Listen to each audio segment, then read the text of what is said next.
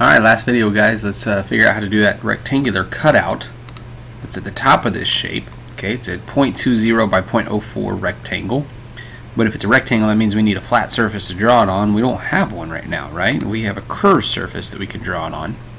So the problem is how do I get that flat surface? And that involves using a work plane. So the work plane options that I have here, I'm going to use the drop down menu just to point some of them out. The ones that deal with curved surfaces are all right in this section. First things first, that phrase tangent to surface means that really if you have a curve, that you have a flat like work plane that's going to touch a curve at any point in time. You'll see these all touch curves in the pictures.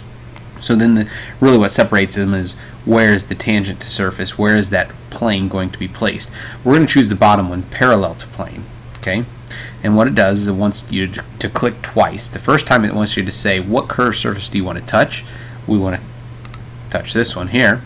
And then for the parallel to which plane, what we're going to do for that one is we're going to come over here and we're going to expand the origin menu.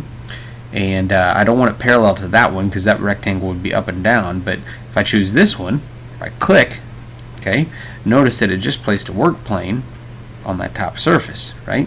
And so now what I can do, now that I have that work plane, is I can come up and if I hover in the right spot, it'll highlight it, and I can right click and draw a new sketch. Okay, and on this sketch, what I'm going to do, I'm going to pop this around, and I'm going to draw my little rectangle here. Actually, first I'm going to project some geometry. I'm going to project this here, so I have those lines because I'm going to need to lock into them in just a second. But now I can come through and I can draw a rectangle, and remember the rectangle is 0.2 long and 0.04 wide. I'm going to hit enter, and it's not centered yet, so I'm going to just quickly lock that in place by doing a little vertical constraint. And vertically I need the middle of this rectangle to line up with the middle of, say, this one right here, right? And now it's locked into place.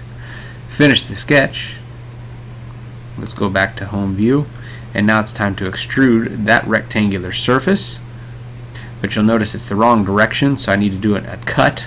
Okay, a cut, and instead of a distance I'm just going to go all. Okay, and you'll see that it's kind of profiling it there. Click OK, and now the rectangular cutout exists.